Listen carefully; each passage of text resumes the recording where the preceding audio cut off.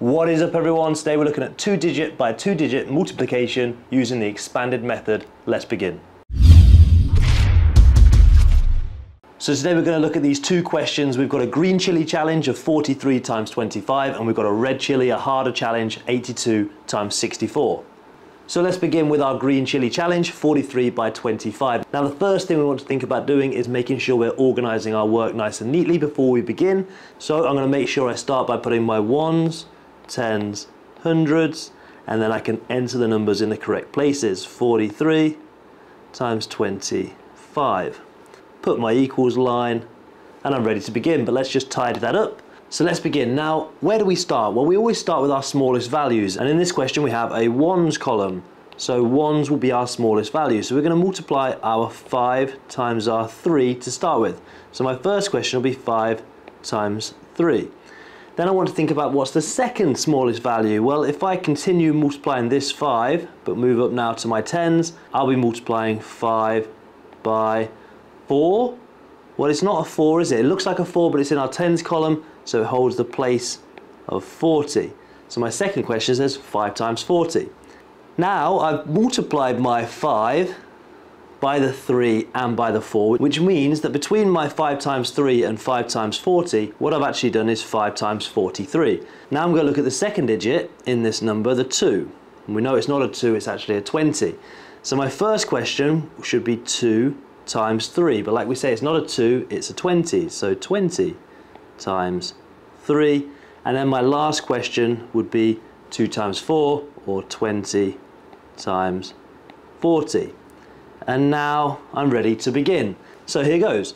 5 times 3 is 15. 5 times 40, well, I might not know that, so I can just use my knowledge of place value and put my 0 in place, and then just do 5 times 4. 5 times 4 is 20. So the answer to 5 times 40 would have been 200. Now I've got 20 times 3, again, put my placeholder in place. 2 times 3 is 6. My next one says 20 times 40. This time I've got 2 placeholders. So I put 2 placeholders in place. And I can do 2 times 4 is 8. Looks finished, but is it? No, not yet, because so far we've partitioned our number. We've broken it all down into the individual parts. Now I need to smash it back together to add it all up. So now I'm going to add up all of these individual parts. So if I start with my ones, I've got 5, 0, 0, 0, that equals 5. And if I then look at my tens, I've got 1 and 6, that equals 7. And in my hundreds column, I've got 2 and 8, that equals 10. So my answer is 1075. Okay, so my next question is a red chili challenge, one that's a bit harder. Why is it harder? Well, these numbers might be a little bit harder to multiply. So let's start at the right place. Let's put our ones, tens, and hundreds, and then we put our numbers in place. 82 times 64. Put my equal line, and I'm ready to begin. But let's just tidy it up. There we go. Okay, so let's remind ourselves, where do we start? Well, we start at our smallest value, so my first one's going to be 4 times 2, and then I start moving to the next smallest value, 4 times 8. Not an 8, is it? We know it's an 80 because it's in the tens column. So now I've done the 4, I'm going to move on to the 6, and I'm going to do 6 times 2, but we know it's also not a 6 because it's in the tens column, so it's 60 times 2, and then my last question would be 60 times 80. Put my equals line, and I'm ready to begin. Here we go. 4 times 2 is 8. 4 times 80, not sure, so I'm going to use my place value, put my 0 in place. Now I can do 4 times 8. 4 times 8 is 32. Put that in place. So 4 times 80 is actually 320. Now I've got 60 times 2.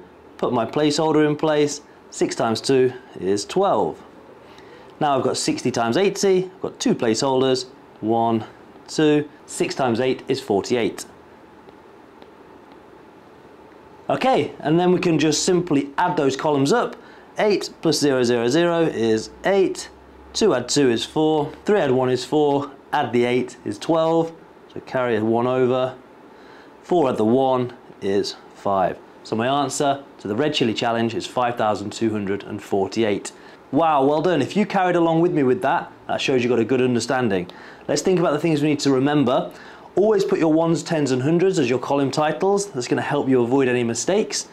Partition the question into all of its individual parts, like we did here, where we thought about our 4 questions first. 1, 2, 3, 4. That's really important. Don't forget your placeholders. It's going to make the multiplication much easier. And then don't forget that you've individually answered these separate parts. You must put it together to get a final answer at the end. Okay, I've got 3 questions here on the board for you. I want you to have a go at all 3 of these. Put the answers in the comment section and I'm going to try and mark every single one. Good luck. Okay guys, there you have it. That is multiplying a 2-digit by a 2-digit in the expanded column method. Well done if you got the answers correct from the previous section. I'll see you in another video. Peace out.